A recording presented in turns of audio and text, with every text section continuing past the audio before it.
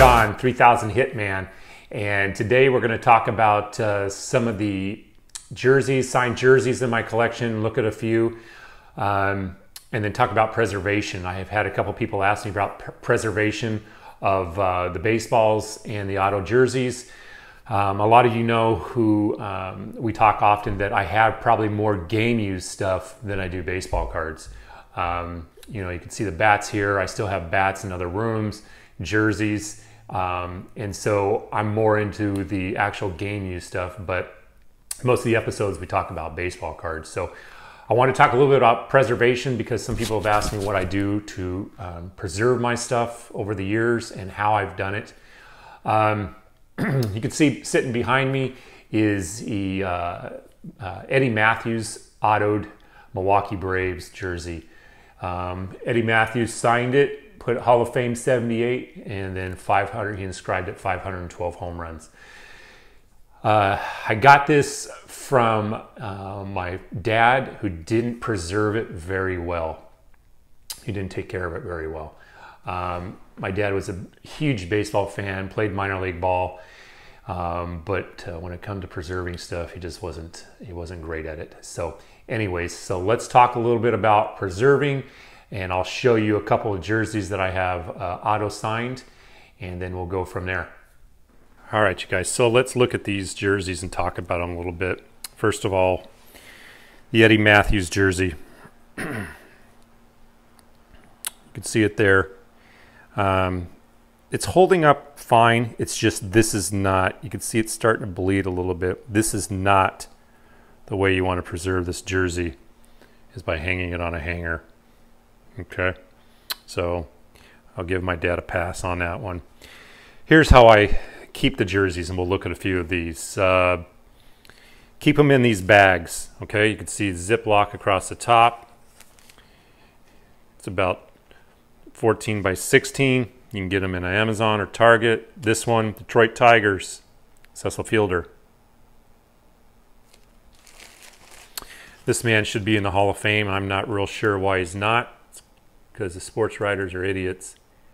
Omar Vizquel, 11-time Gold Glove winner. This man is Hall of Famer and 3000 Hit Club. Wade Boggs on his Boston uniform. This man I stay in contact with when I can. Only other third baseman to have more batting titles is Wade Boggs. This is Bill Madlock.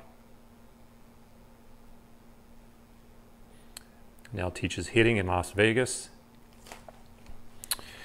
Great pitcher, Louis Tiant, on a Boston Red Sox jersey. And then member of the 3000 Hit Club and 500 home run is Rafael Palmeiro on a Baltimore Orioles jersey. Okay, so as you can see, they store better, they display better when you need to, and then you can put them away good.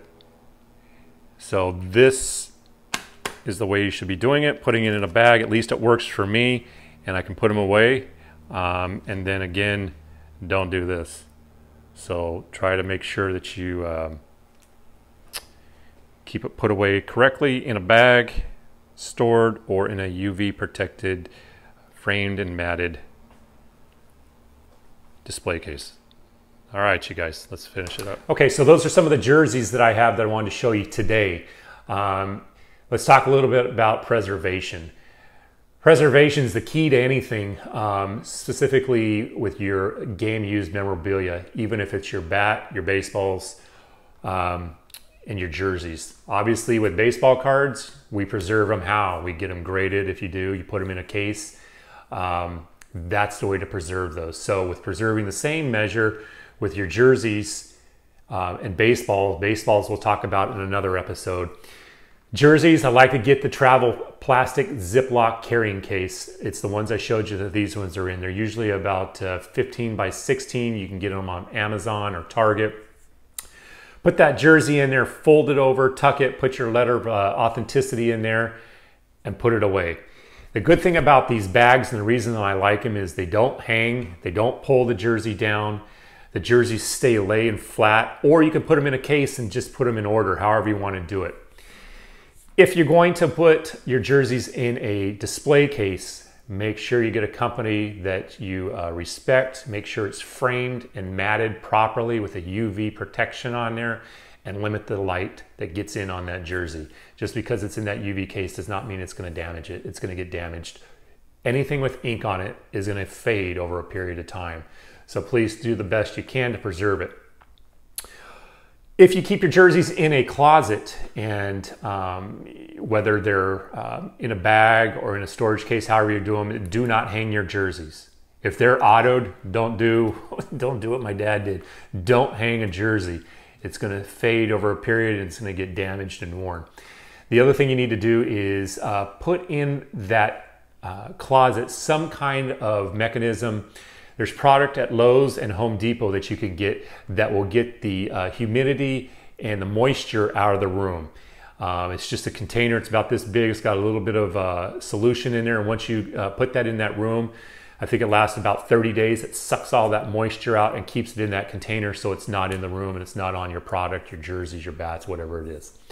So with that being said, that's how I preserve my stuff. I'm going to talk a little bit more and the next week about preserving baseballs and what you should do, what you shouldn't do to keep that ink on the leather over a period of time. So I hope this helps a few people. If you have any questions or comments or want to know more, I appreciate the comments, and then hit the subscribe and reach out to me, and I'll talk to you guys.